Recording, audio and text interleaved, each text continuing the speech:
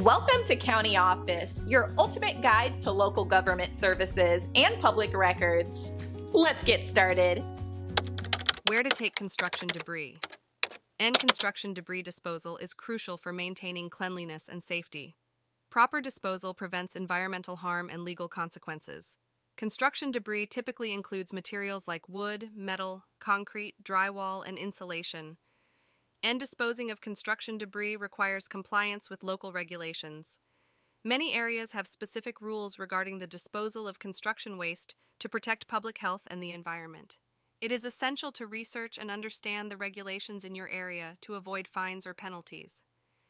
Common disposal options for construction debris include local landfills, recycling centers, and transfer stations.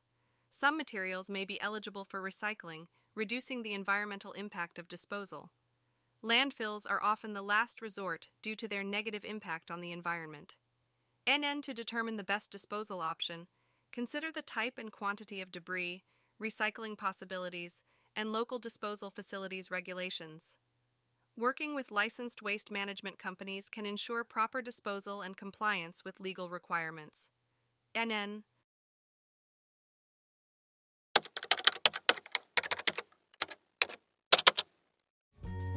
To learn more, check out these links, which you can click in the description below. And feel free to comment your questions. We're here to help. Thanks for tuning into our video. Please like and subscribe and leave a comment below.